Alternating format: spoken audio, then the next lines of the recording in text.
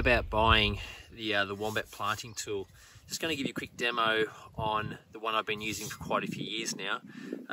These were actually a design of ours because we couldn't find anything out there in the market that could do the job. This was designed by a company in the ACT that manufacture steel products. This is made from toughened steel. You will not kill this. Like, it is so tough.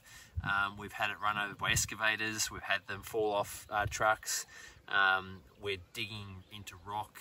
It's a pretty versatile tool. It's going to explain some of the features to it. This has a cutting edge on the front here, basically for cutting into rock. There's also a pinch point here for getting out roots and things.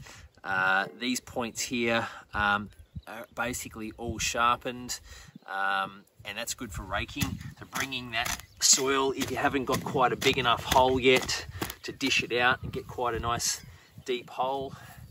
And this is the planting point here. You can sort of see it's got a bit of a curve in that there, and what that is designed to do is actually to fit. That's a native forestry tube, and that's been designed so it will to fit that tube when you're digging out the soil. So I'm just going to show you a bit more about that now, how that's going to work.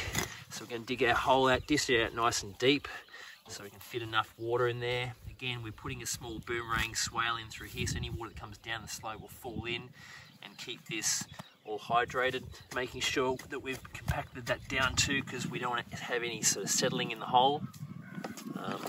So once we've got our plant, this is a native grass, this is a thedema, native kangaroo grass. Give a bit of a hit with some mycorrhiza. Now find the center of our hole, that goes straight in, this comes in behind it, and that falls straight in the hole. Simple as that. The Wombat planting tool.